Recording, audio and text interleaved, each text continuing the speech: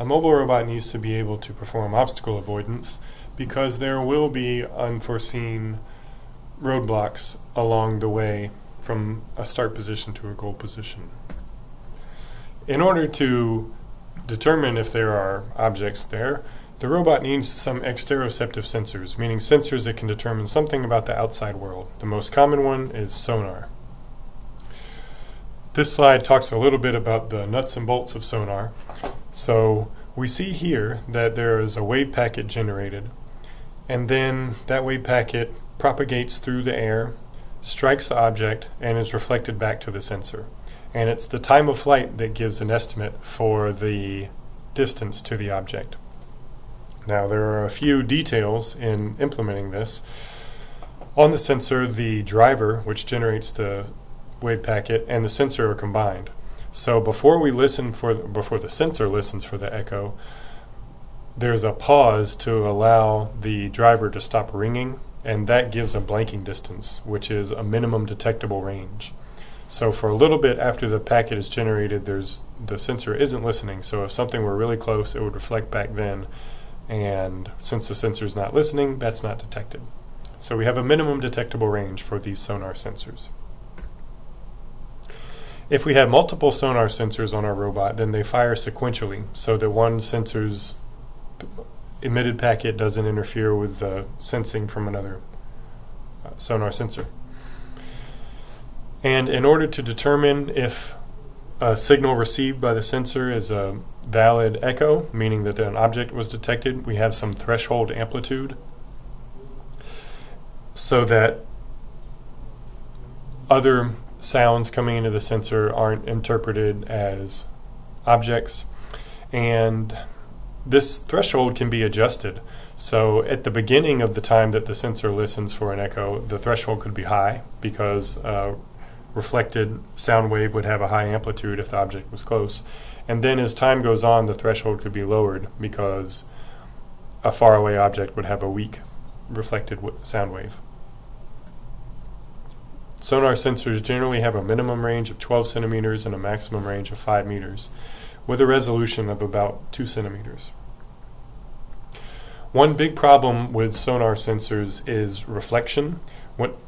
Whenever the signal is reflected away from the robot or away from the sensor. So you want it reflected back, but sometimes it's reflected away, and that depends on the surface and the angle between sensor and surface. For example, this is a scan at 360 degrees for a robot located here in a room. And these lines show the detected distances to objects. So you can see that detection works well in some places, but then in others, nothing's detected. So at this angle, all the emitted wave is reflected away from the sensor, and so nothing is detected in this range. Now, back to obstacle avoidance. Exteroceptive sensors are what dictate the need for a trajectory change. In this figure, we show our nominal trajectory is the dashed line, but then some sensor finds an obstacle here, and we have to deviate from that nominal path. So the new trajectory depends both on the sensor readings and the robot's position relative to the goal. That defines what the robot's going to do. Two examples are presented in the following slides. We have the bug type algorithm and then vector field histogram. These are examples of obstacle avoidance approaches. Bug algorithms are inspired by insects, and there are several variations, such as bug 0, bug 1, bug 2, dist bug, tangent bug, ibug.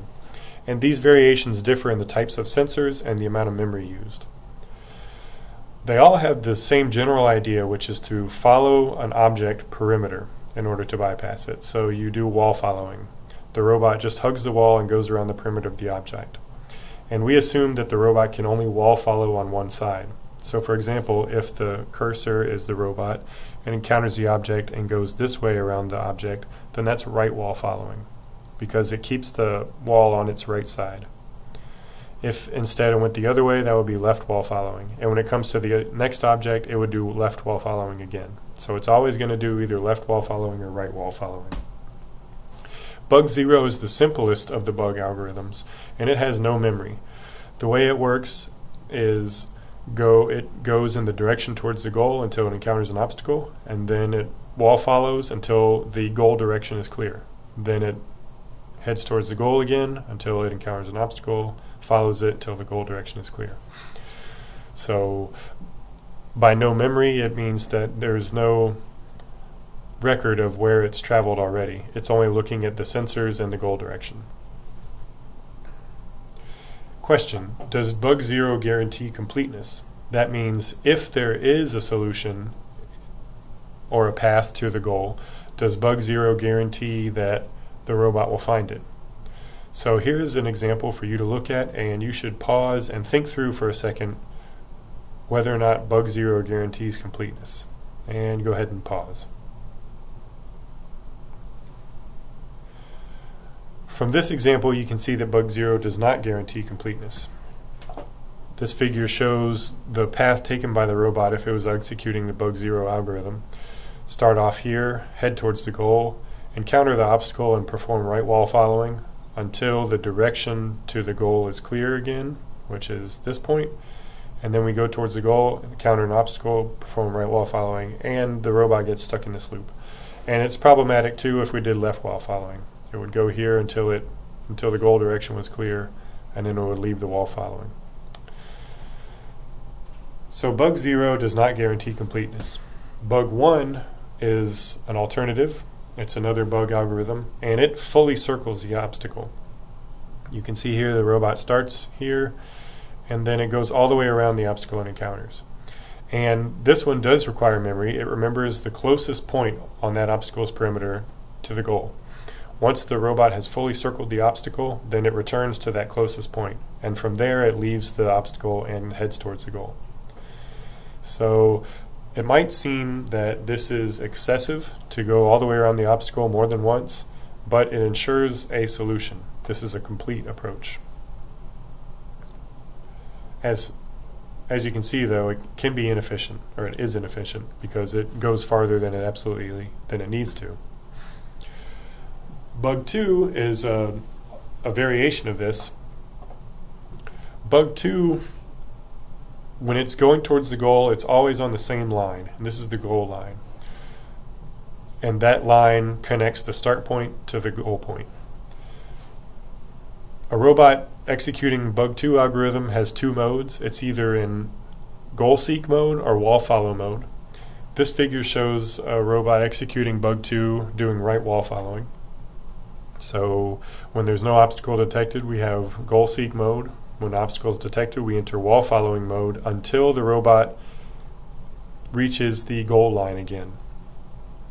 And if it reaches the goal line at a point closer to the goal than it has ever previously been, then it will return to goal seek mode. If it reaches the goal line and it's been closer than that before, then, well, if it's been on the goal line closer than that before, then it will continue to wall follow. In this example, we see the robot do goal seeking, then wall following, and wall follow until it intersects the goal line. At that point, it's closer than when it left the goal line, so it returns to goal seek mode, then does wall following when it encounters another obstacle, and it wall follows until it gets to the goal line again, and since that point is closer than the point where it left the goal line, it returns to goal seek mode. This is a complete method, and here's another example of it. Goal seek, wall follow, until reaching the goal line, then goal seek again. This method can be faster than bug 1, but it can also be slower. It just depends on the situation. By situation, I mean the environment or the map. Vector Field Histogram is a totally different approach, and it was created in order to avoid the problems that arise from only using the latest sensor reading. This approach is based on a local occupancy grid, which gives a score to all the directions based on how many sonar hits have been detected in that direction. And once that number of hits rises above a certain threshold, an obstacle is considered to exist in that direction. I say direction because we're talking about a polar histogram. So this shows, so by polar histogram I just mean a histogram that gives the probability that there's an obstacle in that direction. This one shows directions from -180 to 180 degrees, and then the probability that there's an obstacle in that direction. When a sonar hit is detected in that direction, that probability is incremented, and when no hit is detected in that direction, the probability is decremented. And that way, if the sonar reflects away from an object 1 or 2 readings, then we can still consider an object to be there because we have some history involved with the readings. Once we have this histogram and we determine where the objects are, then we need to make a decision on which direction to go. As a little aside, the VFH plus algorithm also includes kinematic limitations. For example, with this situation, the vector field histogram would give you obstacles in those 2 directions, but then VFH plus would include the fact that the robot at its current speed and parameters couldn't make this turn. So these directions are blocked off too. Now, making a decision. The path chosen for the robot is determined by evaluating a cost function for every direction. This cost function g has 3 weighting parameters: a, b, and c. Now, for each direction, we'll evaluate a value for g, which is calculated as a times target direction plus b times wheel orientation plus c times previous direction. And these terms are defined here. Target direction is the difference between the direction we're evaluating and the goal direction. So that means if the goal was this way and we're looking at this direction, then that would be penalized because target direction would be far. The value for that would be big. If we're evaluating this direction and the goal direction is over here, we'd have a big difference between the 2. Wheel orientation is the difference between the direction we're evaluating and the current wheel orientation. This would evaluate how much the robot has to turn. And then previous direction, this term